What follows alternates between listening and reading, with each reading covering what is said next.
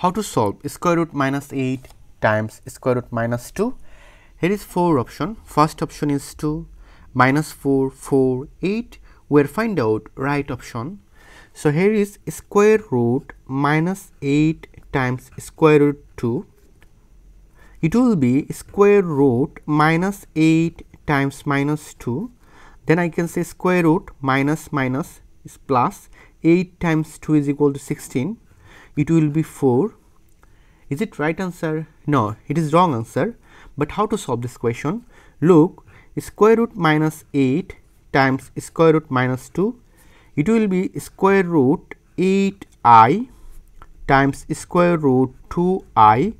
Because of that, square root minus 1, it is I. Then I can say here is square root 8 times 2 times I is I square.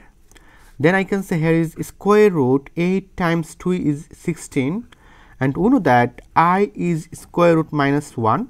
Then I square is square root minus 1 whole square.